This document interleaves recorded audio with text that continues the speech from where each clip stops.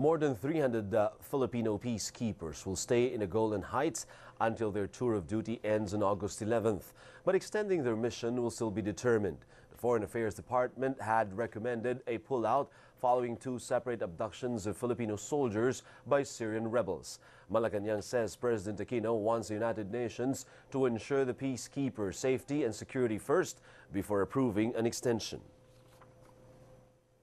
Nagawa po ngayon, nakipag-coordinate po tayo with UN on our requirements on the safety and security of our peacekeepers. Nais po ni Presidente na